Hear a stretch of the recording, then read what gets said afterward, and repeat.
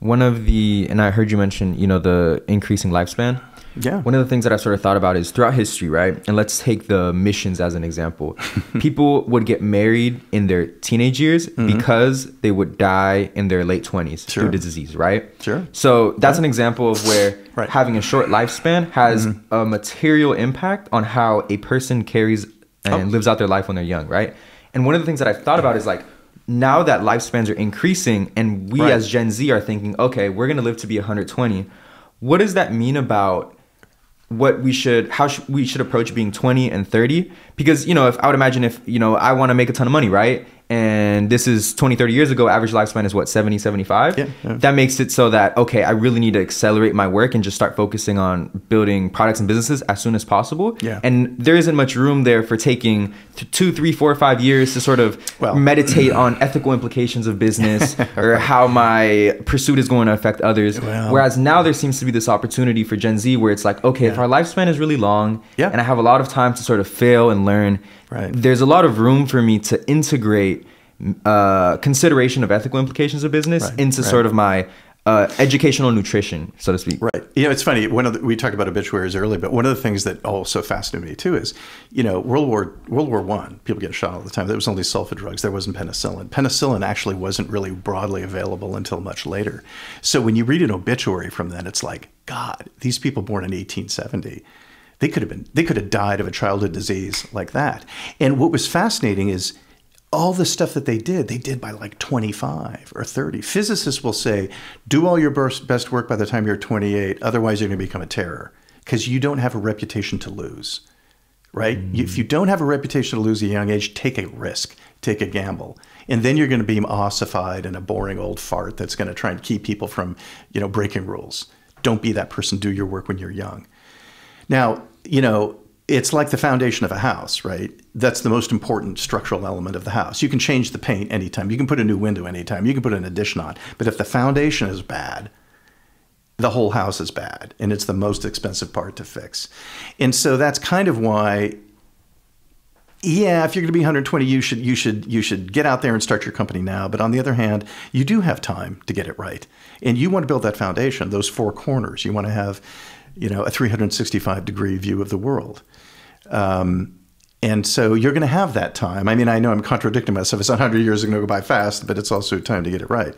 My recommendation to people is, well, let me back up. The founder of Intel, a multi-billionaire by the name of Robert Noyce, once gave some advice to the father of a friend of mine who was in a singing group with him. He was, among other things, being a genius in physics, he could sing. And he wanted to get some professional advice. This is back in the 60s.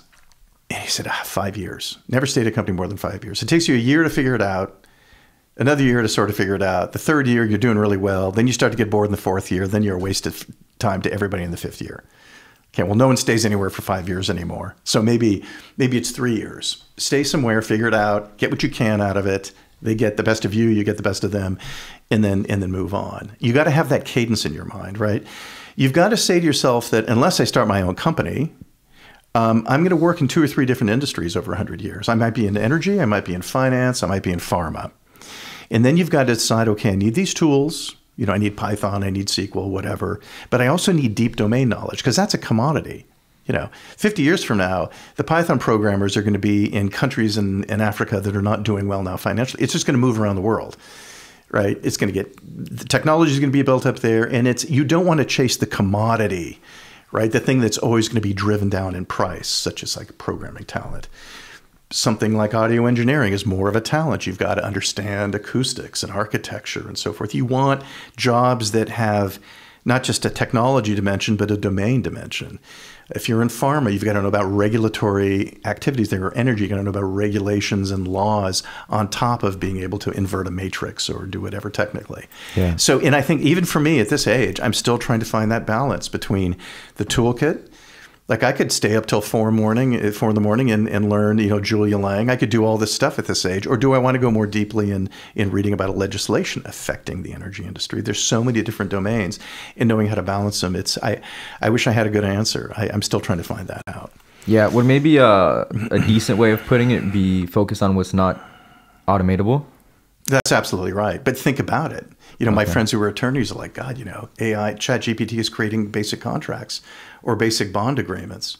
A lot of things that are template and boilerplate where you just insert low-hanging fruit. Low-hanging fruit. I mean, you still want a lawyer to, you don't want to pay someone like $780 an hour to make sure it looks good.